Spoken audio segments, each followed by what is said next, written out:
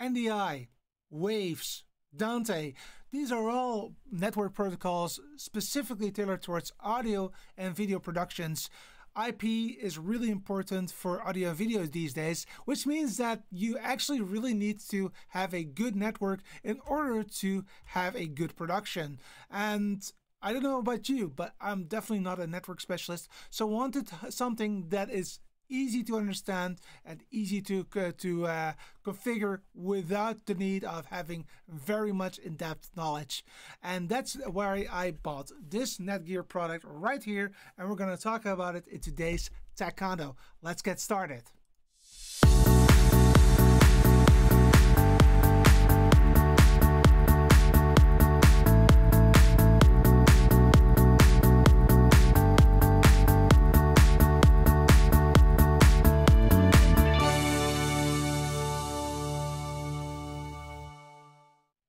Welcome to Tech Condo. My name is Petra Verbruggen, and typically we're live on Saturday, but this time around we're actually pre-recorded, so that is the reason why it's a little bit more different than normal. So I cannot really say hi to you at the moment, but I'm sure you are here live, and I will warmly welcome you for checking out this video. If you have any comments or questions during this video, please go ahead and write them down in the comments below. Or alternatively, if you have specific questions about the network gear or video or audio, then you can also use the Calendly link that I will be talking about at the end of the show for your information.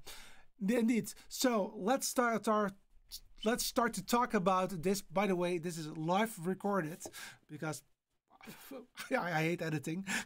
But anyway, this is a Netgear switch that I purchased, and it is a part of the M4250 line. And before I'm going to show you this system right here in depth, let's go ahead and go very quickly to the website of Netgear to show you a little bit around what this is all about. So it is an M4250 series switcher. So as you can see below, you've got 1, 2, 3, 4, 5, 6, 7, 8, 9, 10, 11 different systems in this switcher lineup, and it's all specifically tailored towards AV over IP, and it works like a charm with HD content, but also 4K content.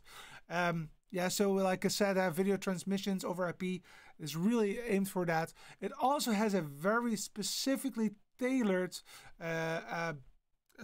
weapon interface to make it easier for you to work on. Well, this is a little bit of a closer look at what it looks like. And of course, I will show you mine in just a bit.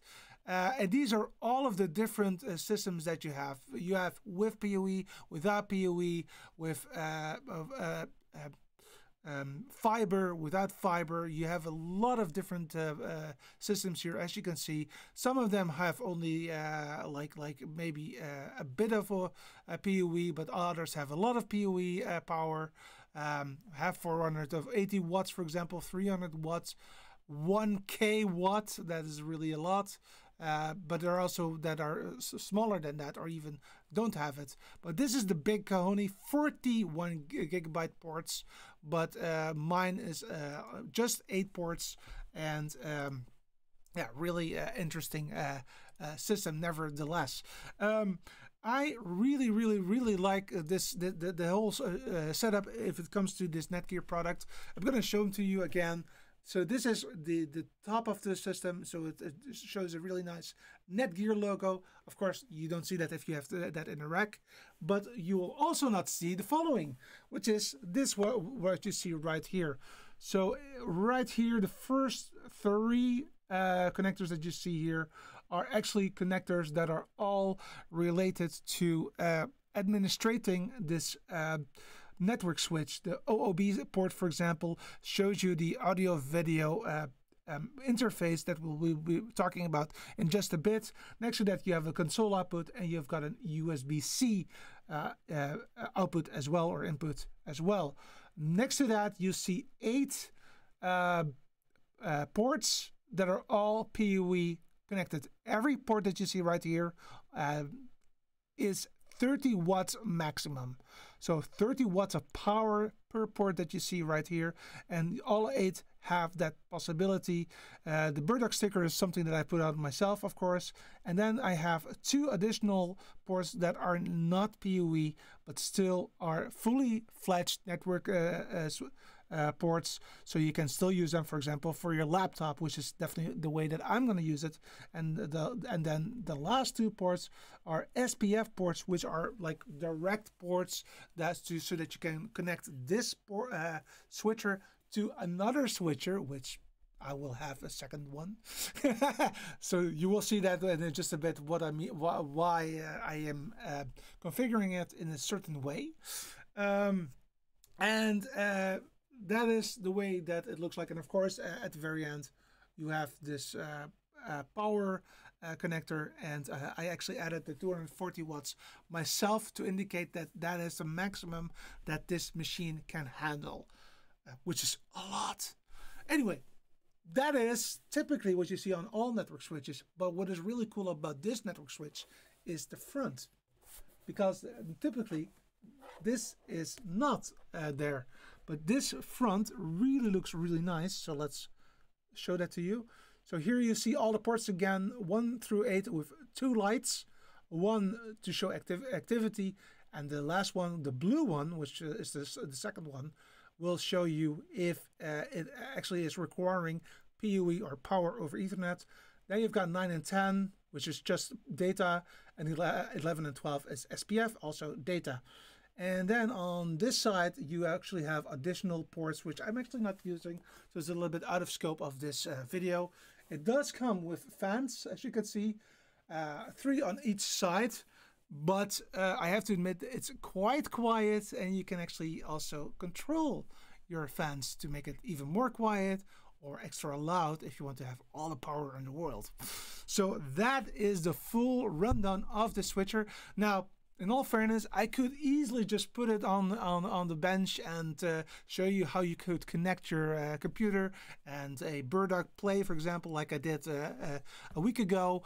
But you can also, you don't need to know that. You already know that everybody these days has a switcher. So I'm going to skip that, but I'm going to now talk a little bit about the audio interface. So I actually created a video up front. I also to make it a little bit more fast for you, and this is the next video is really the audio video web interface. So let's go ahead and show that to you. This is the port that you can find the audio video interface on the OOB port, and you fill in admin and a password of your own choosing. I have already put in something else than the standard, and this is what it looks like. So you see a plethora of different informations. Here you have the product name, you see the product model, my specific model. I actually already added the firmware earlier today, and you see the OBB port, but you can also provide a system name, which makes it really handy to figure out what it is. So I'm adding Taekwondo. This is just a stupid remark. BirdDog, Taekwondo BirdDog. I like that as a good name. So basically, everything that you see here is gonna on the system will be BirdDog. The CPU load is quite intensive, but actually it's getting less. And here you can also see where you can add the fan or change the fan configuration. Talking about the added values and network profiles, it has outer trunks, so you can have more than one switcher connected to each other. You have PTP resistance timestamping. I have no clue what it is, just adding it as that. The first 8 are PoE switchers. That's the reason why you have that lightning port right there. The next 2 are not, and the last 2 are SPF ports to connect the 2 switchers. Then below that you see a lot of templates, audio, Dante, QSys, Lightning, Shure, Sonos, video, of course NDI, and also the Wave Sound Grid is just added. But we're interested in the video NDI5 by Dante QSys, and this is the one that I'm actually gonna configure by hitting this cogwheel, and then I'm just gonna select the ones that I want to have on my profile, and those are actually all of them. Of course, the PoE because of the cameras, etc., but also 9 and 10 because I want to add my laptop, for example, to the mix as well. Next to that, I want to provide a network name. Well, NDI sounds to be good. VLAN is just what you want. I will just add 10 or 20 or 30, and I will want to give it a nice color. I love purple, as you know, so I'll just add purple. And I want it to act as a VLAN router, so that's the reason why I'm switching that on. I make sure that this is set to static. My IP address is 192.168.100.1, and subnet mask is already pre-filled, and the DHCP server I want to switch on because I want it to provide a DHCP. The default router is 100.1, the same as the VLAN IP address. The DHCP pool starts with 12254, and the lead time is only 240 minutes. I'll just add 960 for the sake of it. But the DHCP server pool start I also want to change because I want my routers to have 101, 102, 103, etc. So let's make it 11 to make sure that that possibility remains for the near future. I am ready with this. I think that is okay. I'm gonna hit apply, and once I do that, it will give me this warning. That's okay. I'm not gonna go on the internet with this system, and you see everything is successful. Brilliant. But don't forget to add this save button right here, because otherwise it's not going to be active for the system. So now the configuration is active and ready to go. So with this, I mean, I can now be rest assured that the network is fully NDI5 compatible. It is connected in a way that the packages have the right size, the underlying protocols are correctly set, and I don't even have to know how everything is connected to each other, which I find to be very, very nice, because I have no clue about networking. Yes, I have a day-to-day job in the IT business, but networking is definitely not my cup of tea. I have no clue about it at all. So anyway, so what did I do now? Of course, you saw that I actually added those BirdDogs right last week. But those are not PoE, so they're just connected, and that's fine. However, if you want to add, for example, the BirdDog P120s or the P100s, then those have actually a PoE. So they actually are using that budget, that 240 watts of budget that I have on my switcher right here, which is kind of like an issue, right? But how much is that? How much does a specific component actually use?